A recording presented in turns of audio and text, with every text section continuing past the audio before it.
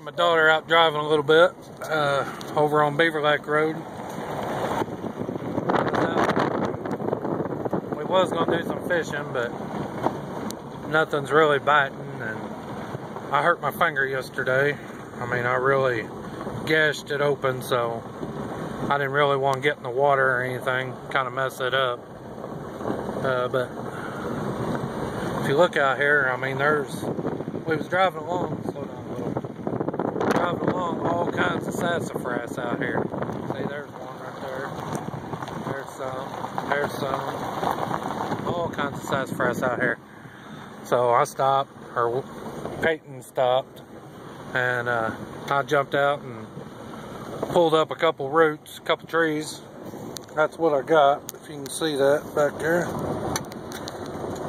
Several roots. I'm gonna make some sassafras tea when we get home. There's a big piece of fatwood coming up here too. I think it's right in here. I'm gonna get that stuff too. But I'll update here in a little while when we make some sassafras tea when we get home. There's that big old piece of fatwood I was telling y'all about. Used to be a lot bigger. It's just a core now, and I can't push it over. It's pretty hard. Right there is where I cut it last fall, and that's how I can tell it's fatwood. There's a little bit right there too. Probably a couple out there in those downed pine trees. There's one over there. But I'm just gonna have to wait till it gets a little colder. Bring my saw up here, I guess. But that's all for now. Okay guys, got the sassafras cleaned up. As you can see, it's kind of a orange color.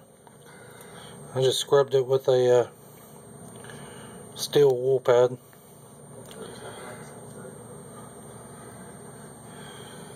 Use this to cut it up.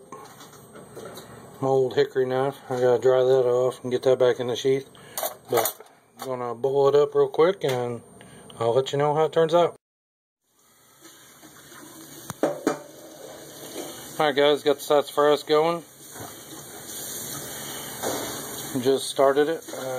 We'll look at it here in a little bit. Yeah. As you can see guys, it's starting to turn red like I want. I'm going to let it boil for, I don't know, 10-15 more minutes.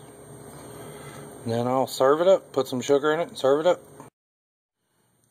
Alright guys, there it is. I put a couple ice cubes in it after I put the sugar in.